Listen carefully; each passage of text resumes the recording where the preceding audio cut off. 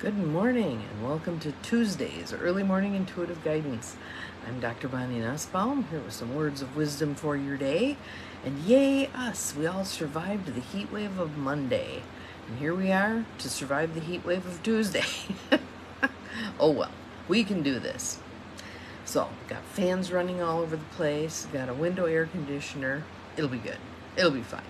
Good morning, Barb. You're the first one popping on today. Glad you are here. Welcome, welcome.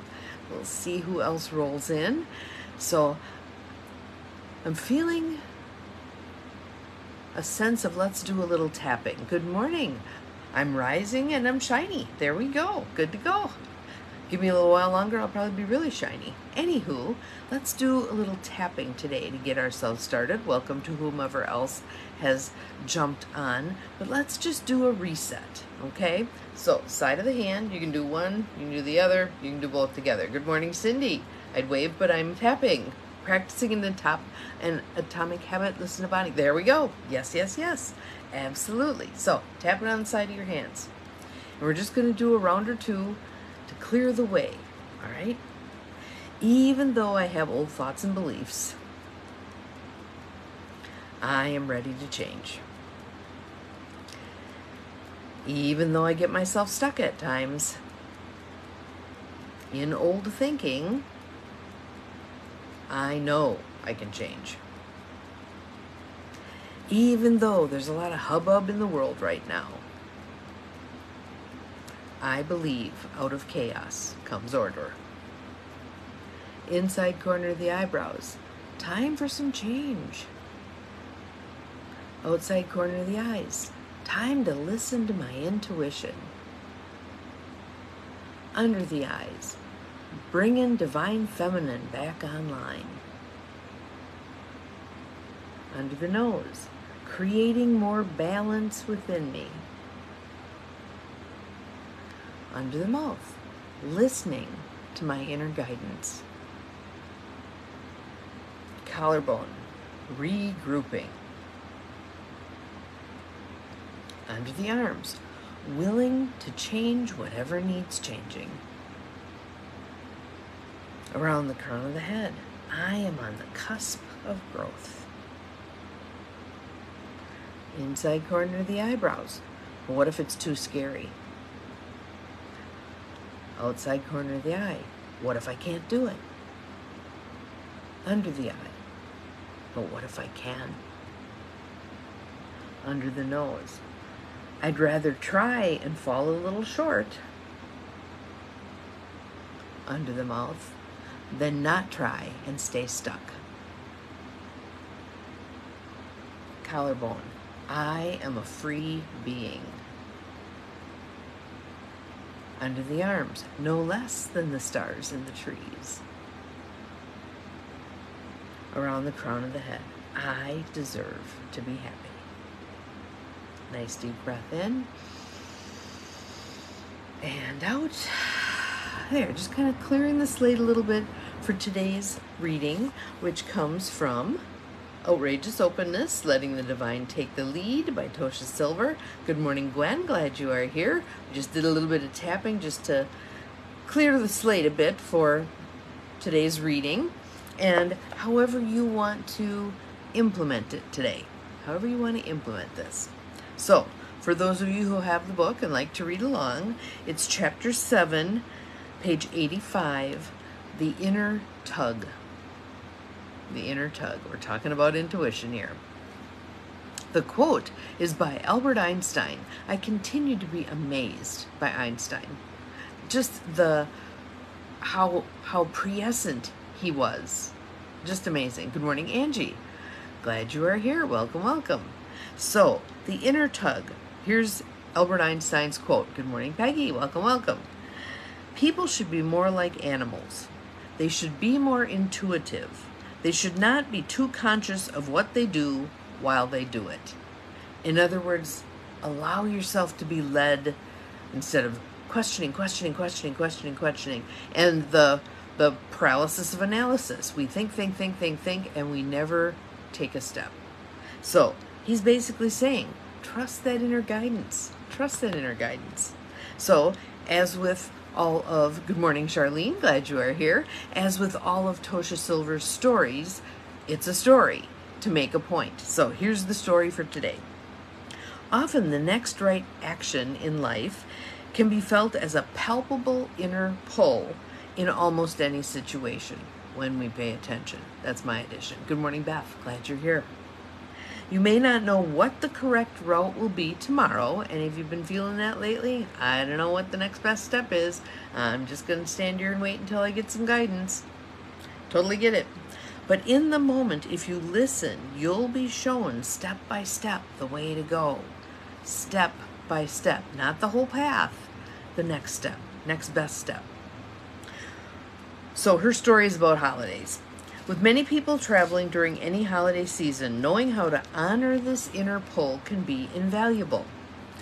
I was flying during Christmas week between Phoenix and Oakland. When I showed up at the gate for my Sunday flight, the airline announced that they had overbooked. Surprise, surprise. They were seriously angling for someone to give up her seat in exchange for a free voucher. No one stepped forward, so they kept sweetening the deal. Soon they were offering 2 free round-trip tickets anywhere in the States, plus a meal and lodging for the night. They needed just one person, one single person, yet still no takers. Everyone wanted to rush home for the holidays. My inner propulsion to stand up and volunteer was so strong, I practically had to tie myself to my chair with my shawl to stay down. That's a pretty intense signal, isn't it? Let's see what happens. I just knew I couldn't sleep in Phoenix that night. My mind couldn't understand the power of this inner impulse. So she's got the war going on between the intuition saying, take the deal, take the deal, take the deal, and the brain saying, I can't, I don't want to, this isn't going to work for me. And you got the tug of war going, right? My mind couldn't understand the power of this inner impulse. I had a class to teach Monday that couldn't be missed, plus a long-awaited doctor's visit. No way could I return home late, no matter how seductive the offer. Yet I kept feeling this ferocious pull, as if celestial angels themselves were trying to yank me standing. Maybe they were. I finally decided to surrender and trust my gut. But just as I jumped up, another guy rushed forward. To great applause, he became the night's hero. 20 minutes later, we all boarded the plane, leaving him to his lonely dinner and night at the airport Holiday Inn. I was in the last row. That's usually where I end up. Last row. I'm a cheap flyer. With an empty seat beside me while we awaited the final passenger. Imagine my surprise when who should come bounding down the aisle but the volunteer himself, pumping his fists in the air like Rocky Balboa. Everyone laughed and applauded once more. He sat down next to me. Hey, what did I miss? I asked. What happened? Dude, just frickin' unbelievable luck, he laughed. In the final instant, this lady got a call that her cat had escaped, so she gave up her seat to go find him. Meanwhile, the airline decides to honor me for volunteering. I got to keep the 2 free tickets and still be home tonight. I was truly happy for him. But when the universe placed him beside me, I finally understood why my body had been pulling me up despite all logic. I just hadn't listened. So, my darling daughter, Dee Dee, darling daughter, has a circumstance going on right now that is one of these. And I'm interested to see whether or not she will listen to the intuitive tug or not. So, she has moved to a different town. She's in Menominee, Michigan, and has been staying with her new boss, good morning, Nancy, awaiting an apartment being ready. It's a duplex. And her friend who works at this place and got her this job in the first place has the other half of the duplex. They have had nothing but problems on her side trying to get it ready for Lauren to move in.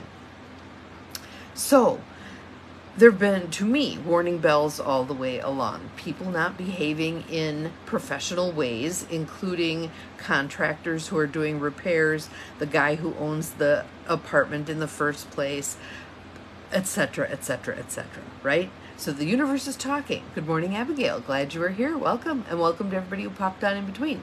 So there's all these things that are saying, this isn't the right path, this isn't the right path, this isn't the right path.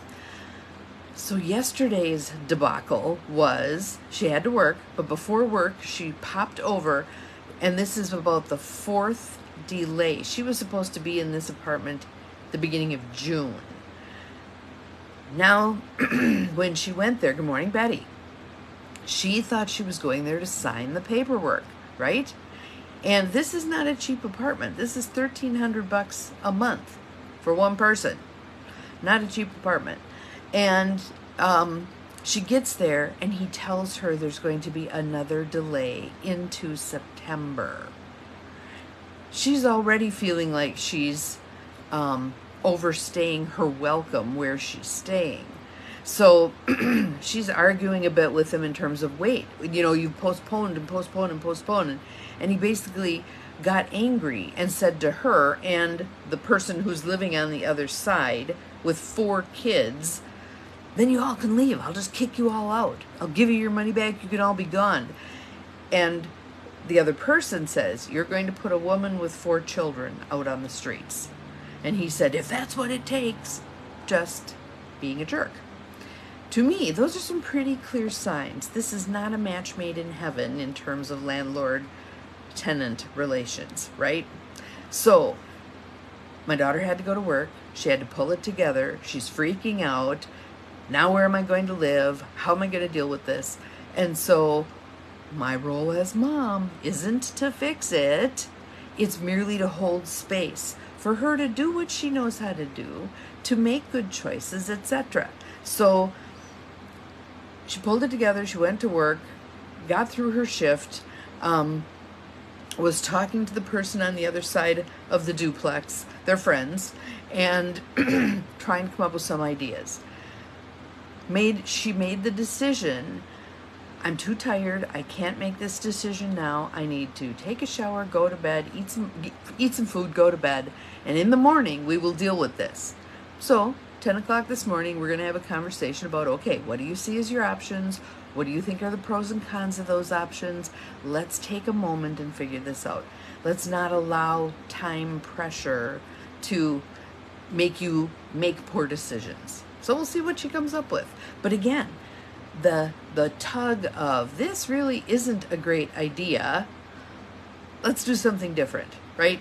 So we'll see. And someone just dropped a message in that I'll have to respond to. Anywho, what is your inner guidance telling you? Will you take some time today to enter the stillness and listen within? Okay, what do you have for me? What guidance do I need today? As I go about my day, what do you want me to be paying attention to? This can be fast. This can be while you're in the bathroom brushing your teeth, getting ready for your day.